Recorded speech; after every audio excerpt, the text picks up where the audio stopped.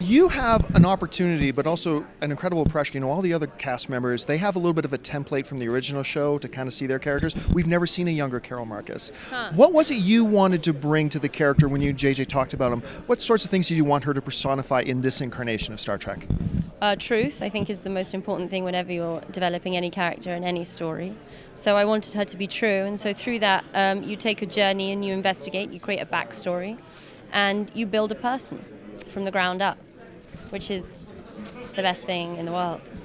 Talk a little bit about working with Chris Pine, because we know from the other Star Trek universe, we know that they have a connection. Right. So talk about working with him as a performer. He's a wonderful performer. I very much enjoyed working with Chris. He's a devoted, diligent actor, and you know, he's there every day. Now, obviously, this is a Star Trek that has a lot more excitement, a lot more action. Have you ever had an opportunity to do like sci-fi action before in your career, and what was that like for you? I did work on Men in Black, which was pretty special. So to see Rick Baker's aliens everywhere was a big and epic inauguration into that world. So I had dusted my wings off a little. Listen, congratulations on the film. We cannot wait to have it on AMC screens. Thank you so much. Take care.